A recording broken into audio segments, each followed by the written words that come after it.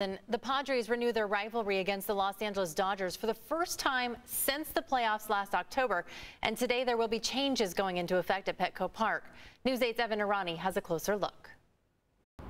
Some big changes coming to Petco Park beginning with tonight's game against the Dodgers. The first, of course, being the added capacity inside of Petco Park. They are going to be making way for 33% capacity, so a third of those total seats filled. And now they will have socially distant and non-socially distant sections. Those non-socially distant sections will allow for 67% capacity, so about 2/3 capacity. There's only two ways to get, though, into those non-socially distant sections. And the ways to do so are going to be to either show proof of being fully vaccinated or to have a negative COVID test within the last 72 hours of the game you plan on attending. The Padres CEO speaking out about this yesterday, talking about what a big step this is for Petco Park.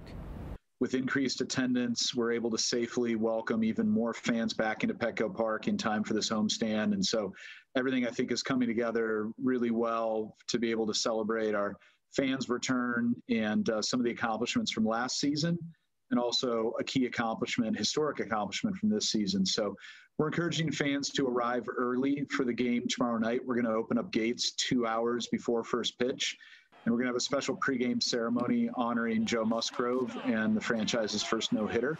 And Padres fans have plenty to celebrate beginning tonight, not only with that special ceremony to honor Joe Musgrove's no-hitter, but also the return of Fernando Tatis Jr. Beyond that, more fans will be here to celebrate inside Petco Park. These changes allowing for 67% capacity in those certain sections, 33% capacity in the ballpark as a whole. That'll accommodate about 15,000 fans in total. These updated limits will also make those sections available with that proof. So you will need to show either proof digitally or physically with that piece of paper of a negative COVID test within 72 hours or full vaccination. Fans 13 years and older also must show photo ID along with that. Now, those changes are not the only ones that you can expect here at Petco Park. You can also expect concession stands to reopen. This was something that many Padres fans had previously not been very used to, using the MLB Ballpark app to exclusively order any of those concessions. Now every level of Petco Park will have those concession stands open.